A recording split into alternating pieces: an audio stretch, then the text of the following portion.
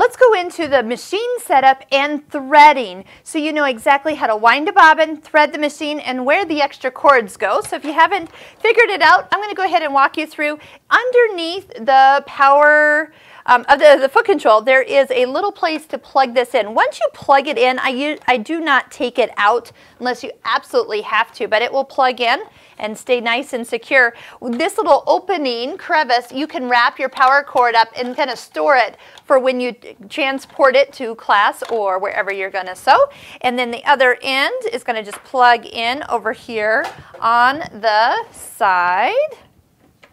And I've already turned the machine on and plugged it in. It is a wise idea to go ahead and plug the machine into a surge protector. I've got a few less extra things here to peel off so my top can come off. Why a surge protector? You do have a computer here, and during the summer months, and especially in some hotter areas of the country, we pull a lot of power away from our machine, and sometimes it'll do funny things. But if you can have that on a surge protector, or better yet, a battery backup, things will stay happier with your machine. It just helps eliminate issues that you might actually run into. Save you the headaches of having something go out and then need replacing. All right, so when it comes to you, you have a bobbin and some thread on the machine. I'm going to go ahead and I'm going to just cut the thread up here on the little spindle that once I wind a bobbin, I can cut the thread on and then pull it out the bottom part here. This way the thread continues to always pass through the machine, not go back up. And that's helpful when you really get into threads that are linty, fabrics that are linty. You're not dragging extra thread back up. And since you have the little cutter, you can just pull your spool off, cut it, and away you go. So we'll take our bobbin out and let's go ahead and start with a fresh bobbin. Now there's two ways to actually wind a bobbin. I'm putting my spool on. So if you have a cross-wound spool, threads that look like they're little X's, it's best that it actually lays down and spins off here. Threads like your dual duties that are stack threads, you'll want to stand that up, and you can also stand that up on this other vertical spool, and you can go here. You can also put one of those little felt pads underneath so you don't hear that extra noise when you're sewing. But go ahead and do so.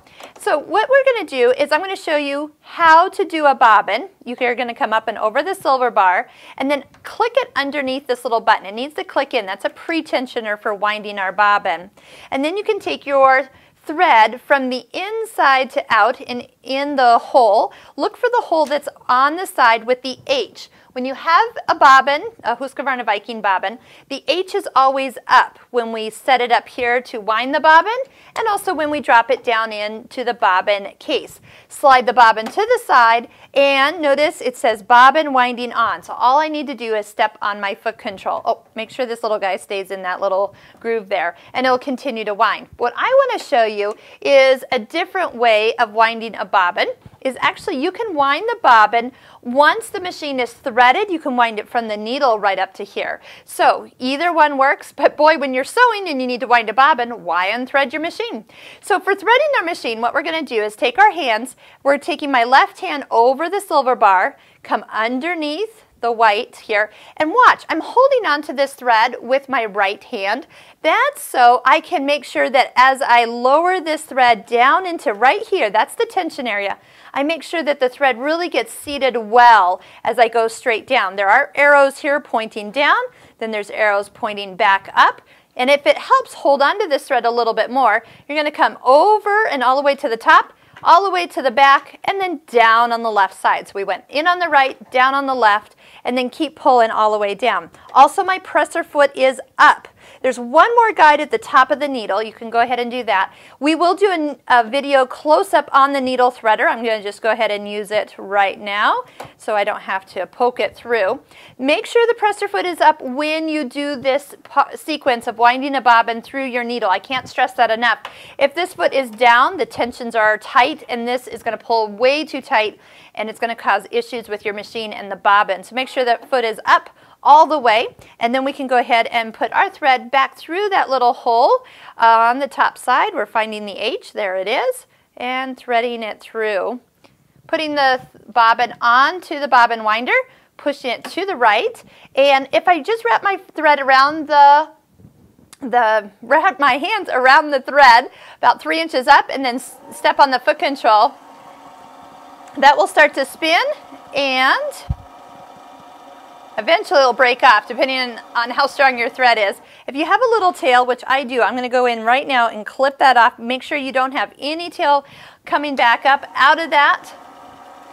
And this will just wind. Notice that this is why these two little pieces of metal are right here. So if you are winding through the machine, you are protected that front part of the area there. It is always good to wind a full bobbin. This machine does have a bobbin sensor, so once part of it is used up, then it will go ahead and indicate you're out of bobbin. It will stop spinning when the bobbin is full. You can slide that back, lift up, and then use that little cutter I showed you to cut the thread. Since the H is up when you wound the bobbin, just take the bobbin straight down and drop it into the bobbin case. We will do a close-up of what I'm doing. There's a little groove down here. We're catching it in, and then we come up and over the edge, and there's a little cutter right here. Watch what I'm going to do. I'm going to put this little door over the top, then cut my thread, and I don't have to bring that thread up when I start to sew. Let's see how we did. Let's go ahead and step on the foot control and go ahead and sew. If this machine sounds good, you did it correctly. You can use the little scissors, it'll lock my stitches and cut my thread all at once at the end of the fabric. So that is how easy it is to thread up a machine. And now we're going to go ahead and get into all the specifics, closer up detail of how the bobbin goes in and how the needle threader works.